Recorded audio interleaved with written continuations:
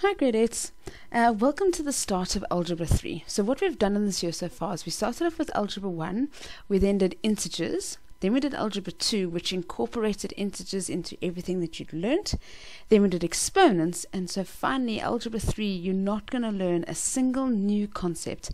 All we're going to be doing is bringing exponents into everything you've done so far.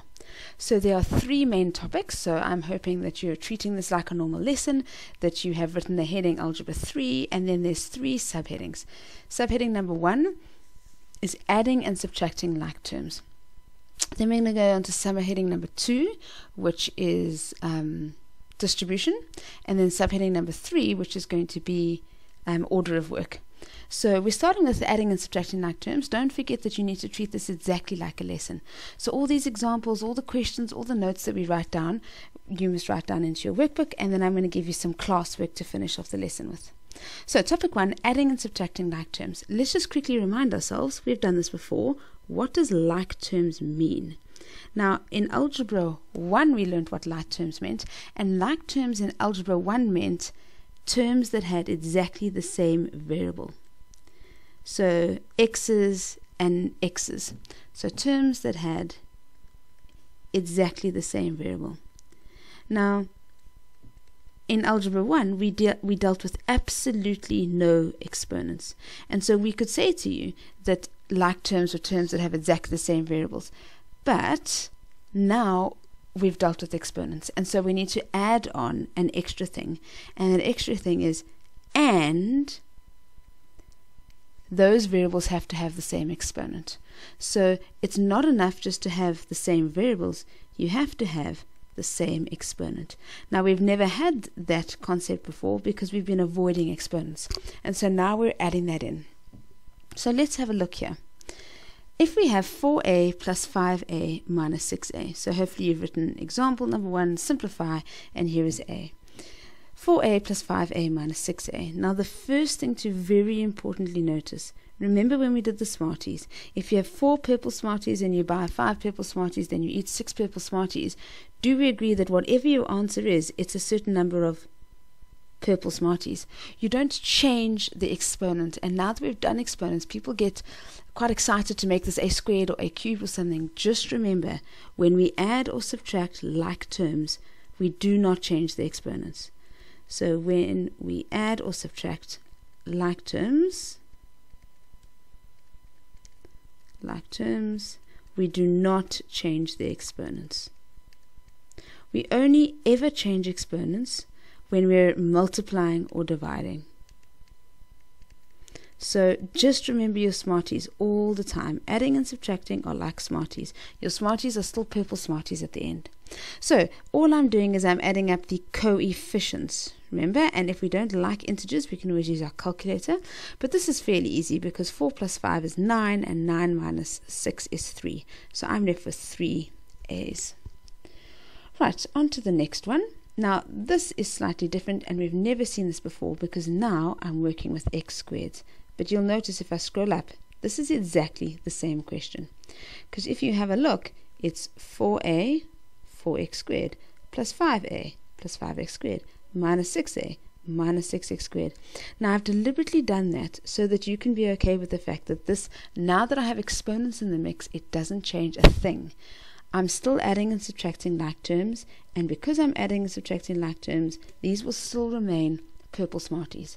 So I have 4 purple Smarties, I add 5 purple Smarties, which gives me 9 purple Smarties. I eat 6 purple Smarties, and I'm left with 3 purple Smarties. So please, very important note, no change to the exponent. So we've never had this problem before because we've been avoiding exponents. And so don't let the fact that we've now done exponents confuse us. No change to the exponent.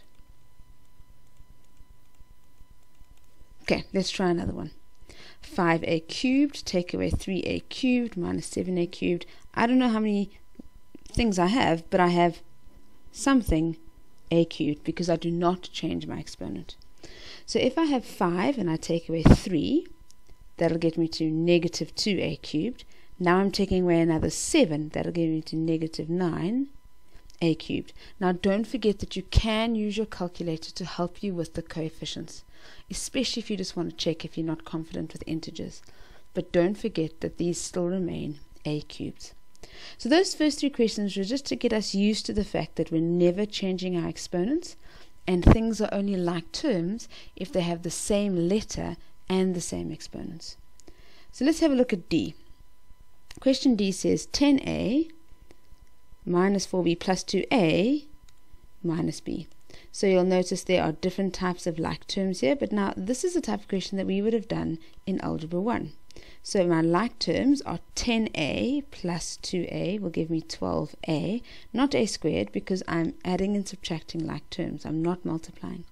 And then minus 4b, take away another 1b, is minus 5b. Don't forget to use the calculator if you're concerned. So if we understood in Algebra 1 that a terms are only like with a terms and b are only like with b terms, what is it like when you have exponents? Well, it's exactly the same. A squared terms are only like terms with other a squared terms. So just because they have the same letter does not mean they are like terms. You have to have the same letter and the same exponent. So just remember that like terms means same variable and same exponent. So that's a new thing for us because we've been avoiding it.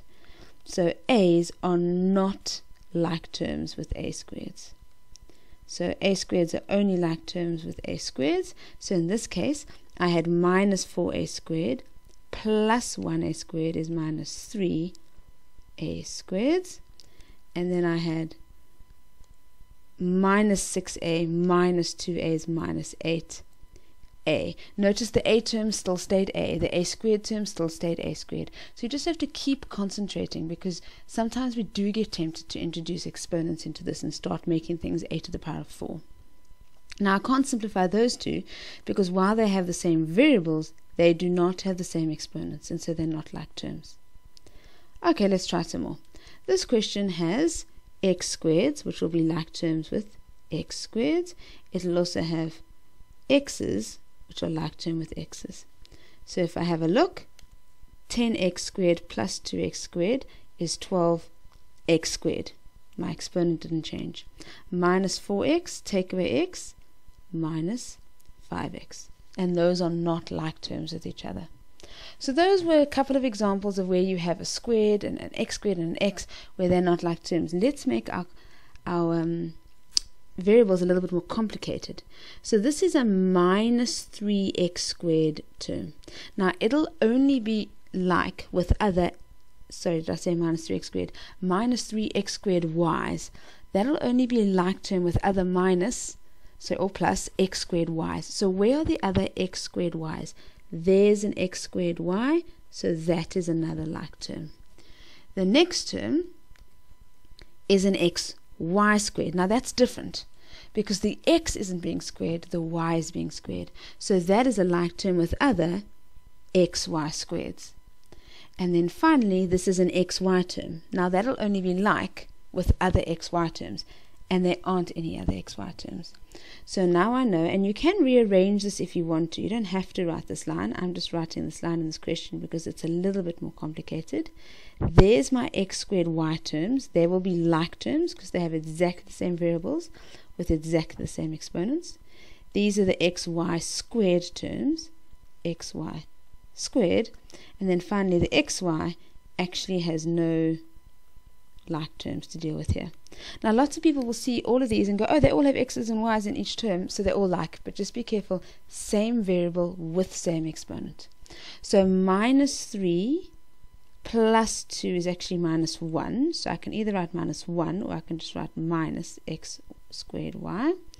Then my orange terms, 5 take away 10 is minus 5, and that's an x y squared term. And then my last one had no like terms. So I deliberately made that with lots of x's and y's and squares, just so that we can concentrate on the fact that they have to be identical. Okay, let's have a look. Now this one's a little more complicated, as is I, simply because if I have a look at this, what is my first step the moment things aren't looking particularly simplified? My first step is to divide into terms. So every single question that you're going to do, divide into terms. Now, why didn't I divide G into terms? I could have, but all the terms were already simplified, so I just had to add like terms, whereas I can clearly see here that these terms are not simplified. So there are 1, 2, 3, 4 terms here. So divide into terms. Second step, simplify each term. I can't even look for like and unlike terms yet because they're not simplified. So let's do that step. This I am multiplying. There's no distribution there because there's only one thing in the bracket, so that's just multiply. And don't forget, when you multiply or divide, it's signs, numbers, variables. So 2 times 3 is 6, and x times x. Now that's not adding, that's x times x, and x times x is written as x squared. On to the next one. This guy is minus, it's minus 2 times 2 is 4, and this is x times y, which is xy. This one again is minus 4 times 2 is 8, and x times x is x squared, so I know I now have some like terms, and my last term is actually simplified, it's plus 5xy. So I've got x squared terms, and I've also got xy terms. So I can rearrange this and rewrite it. I'm just going to use my color to show me the like terms.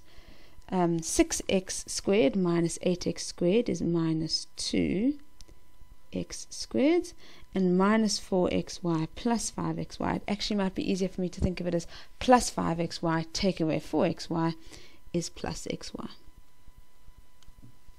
Great. On to the next one. Oh wait, I actually forgot a step there. You'll notice I said divide into terms, simplify each term, and then I forgot my last step, which is add like terms, which is what we've been doing this whole time, which is why I didn't think of it. Right, on to the next one. Again, I noticed that these terms don't look particularly simplified. So divide into terms. Now simplify each term. So if I look at my first, signs, numbers, variables, well, there's no signs to contend with. 3 times 2 is 6. X squared times y, nothing to do, just x squared y. Next term, I've got some signs here, a negative and a negative, positive. 4 times 2 is 8. X, xy. So x times x will be x squared, and then the y. Now, what do you know? They're both actually like terms. There's no other things to contend with here. These are both x squared y's, and 6 plus 8 is 14, and they're x squared y's. You don't change the exponents now because you're adding them. So notice when I said x times x, I changed the exponent because I was multiplying, and x times x is x squared. But when I add these together, I'm no longer multiplying. I'm just adding apples and apples. And so my variables don't change. They're just a label. Right, on to J, which I think is the last one. J says, now do I need to divide into terms? Well, I could, but all of those terms look simplified. So I basically just need to identify my like terms. So 12 is a number, which I can only add with other numbers. Then I've got some a squared terms. So a squareds, I can add with a squareds. And then I can add a's with a's. And so, oh, sorry, I'm jumping around. Sorry, I was jumping around there. And there's my a terms. So this is actually an easy question compared to the ones we've been doing. So 12 take away 10 is 2. A squared take away 2a squared is minus 1a squared, which I can write as minus a squared. And then it might be easier for me to think of this as 10 take away 5 is 5, and that's 5 a's. Great. So that's a lot of examples. What have we basically learned here? We've learned that like terms are only like terms if they have the same variable and the same exponent. And we've learned that when you add these like terms, you don't change those labels. So if it's an x squared y term, it always remains an x squared y term. And then we learned that when the question gets a little bit complicated, the same thing we've always been doing in algebra, divide into terms, simplify each term, and add like terms. Right, so you're ready to do your classwork now. Now this exercise I'm going to add as a PDF into the Google Classroom for this lesson. So you can either print it out or you can actually just copy these down into your workbooks, but these are the questions that you need to do, and then you can mark them. Right, don't forget to ask questions. I'm going to put up a typed memo for this. Don't forget to ask questions if you come across any that you don't understand. Well done.